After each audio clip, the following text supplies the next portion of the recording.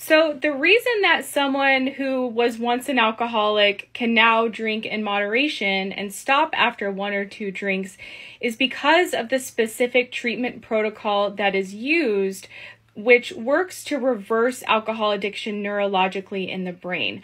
I agree that when someone has an alcohol addiction and they just try to moderate and they're white knuckling it, it's pretty much impossible to do. I know that because I did it for 10 years myself. It's very hard for someone to drink moderately once they've already developed an alcohol addiction.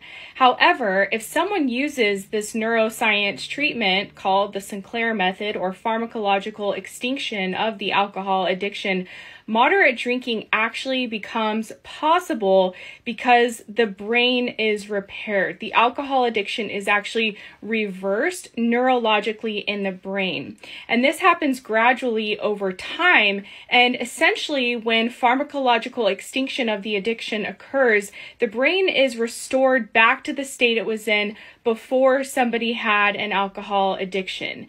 And it does this by using the medication naltrexone that's taken 1 hour before drinking. And when the brain is restored back to this state, what happens for most of us is that we start to experience more control over alcohol. We can have a couple of drinks and easily stop. We can have more alcohol-free days that really become effortless.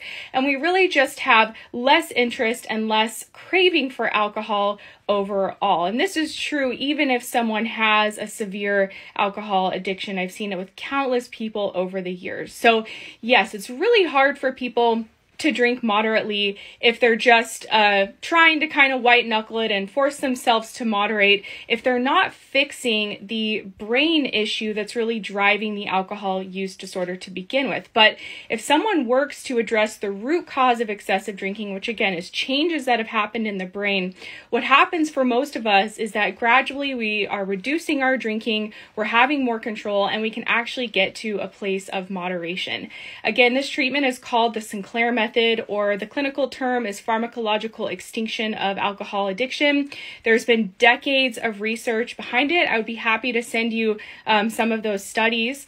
All of my videos on here are about the treatment. You can also learn more with the link in my profile. Thanks for your comment.